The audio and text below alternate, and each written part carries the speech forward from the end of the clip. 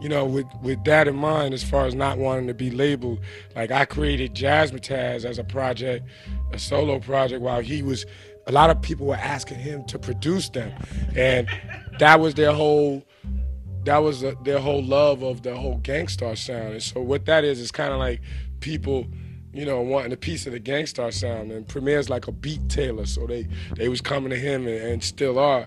And as a solo project, I was like, okay, what I'm gonna do is go and get the actual jazz cats who we sampled, bring them in the studio and have them play jazz over hip hop. So I call that Jazzmatazz.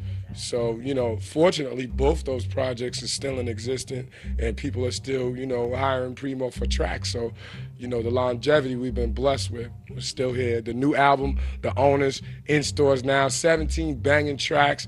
We got a lot of special guests on there. The current single is called Right Where You Stand, featuring Jadakiss. It's real hot joint. I loved it when I first heard the beat, you know. And it's funny, we have a formula that we just sharpen every year.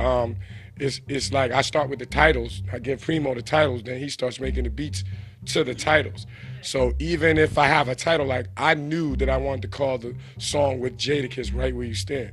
So on the paper, I'll put Right Where You Stand, and then I'll put featuring Jadakiss, even before we do anything.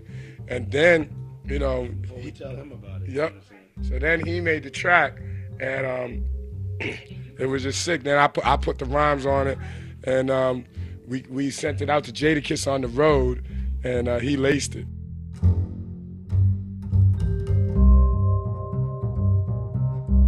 Again, we got a song with Snoop, big up to him, and that goes back to what we were saying about real recognizing real East Coast, West Coast, what. There's no problem with that. There's always been love and respect, and that song is real hot. Look, you know, peep that song. It's called In This Life.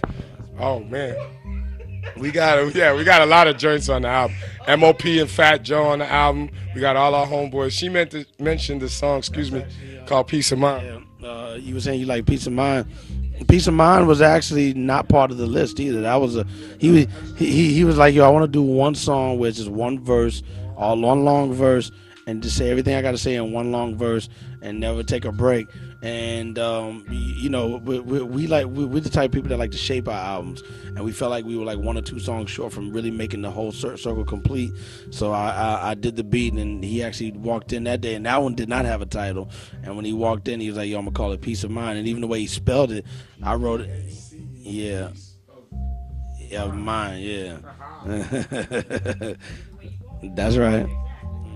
It's really about how hip hop is our way of almost you know, just being able to vent, being able to get out that frustration and anger, and that's our way of, it gives us our own peace. You know, whenever we're asked to do a show, we love performing. That's one of our major parts of our success, you know, so to speak, because we're more of a touring group. There's a lot of groups that sell millions of records. We've never sold platinum. You know, we've sold gold before, but we've never been sold 1 million copies in our career. And we have the platinum respect. We have respect out, like if we sold millions of records. But a lot of people that sell 5, 6, 7 million albums don't really get a lot of shows. Why, I don't know. But where we do a lot of shows. I mean, even during the 5-year break of not having an album out back in '99, we was on tour for months, just doing lots and lots of shows. We did over 40 shows within that little 2-year break before we even started to record our new album. So that shows you that we have a fan base that's already established, and a lot of people don't. And when you have a fan base, it's just like with our record sales. Our record sales, we're selling between 15,000 and 16,000 albums a week, and that's not without any radio play. The new fans, first of all, big up to them. I mean, the whole thing is that we do our music for the core audience, for the Gangstarr audience, and if we have new fans that we collect, it's a beautiful thing. But I think one thing needs to happen, you know, across the country is that, you know, see, we school the younger cats around us on the hip hop that we like, on the hip hop that we came up on. So I think people, we got the hotline going, my page is going off. But like, I think that people should continuously do that, whether it's your niece, your nephew, your sons, your daughters, whatever.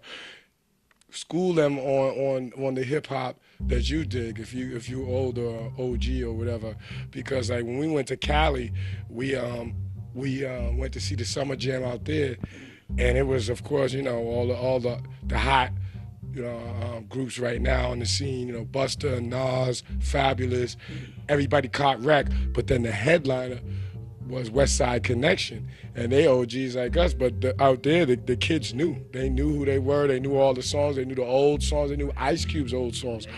You know what I mean? And they don't even have a new album out. They just have a single out, and they're already up on it. So that's really the duty of you know, the older ones in the community to pass that knowledge on, and also it's the new fans, it's the younger cats' duties to study, you know, the history of what's going on with this music and this culture, because otherwise, you know, it could be easily taken from us.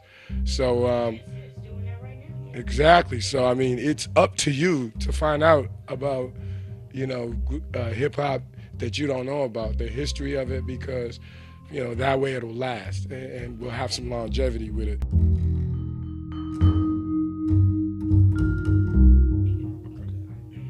Yo, right about now you're checking out the Groove Parlor. You heard this is Guru. I'm DJ Premier. We're Gangstarr. Yeah, the owners in the building. You heard. Keep it locked right here. Groove Parlor.